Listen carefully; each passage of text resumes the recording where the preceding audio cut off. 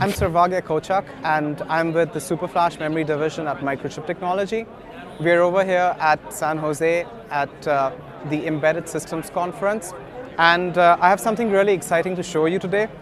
What we have over here is our new development board. This is an Explorer board with a Microchip MCU on it, and what we have connected to it is this little tiny board that we call a pigtail. What's soldered on here is our Microchip SuperFlash serial flash memory, and we have two types of these boards. These ones are for serial flash devices, and these ones are for parallel flash devices. And what this board basically does is, once a device is mounted on it, it lets us perform some operations. So what we're highlighting over here is, at first the screen is showing you the device ID, and it's showing us the sector erase time. In this case, it's 18.29 milliseconds. It also shows us the block erase time, which is the same in this case, and the chip erase time.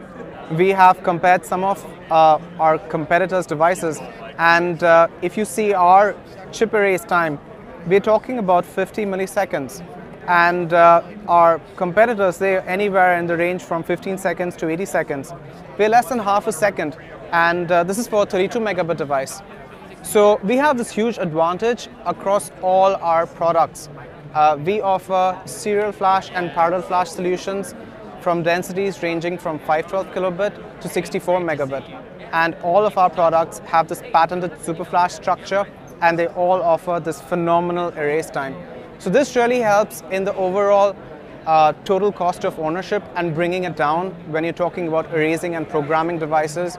So it saves customers a lot of money. If you have any more questions, or if you want to know more about Microchip SuperFlash products, you can go to www.microchip.com/memory. You can also contact our regional sales teams for more information. Thanks.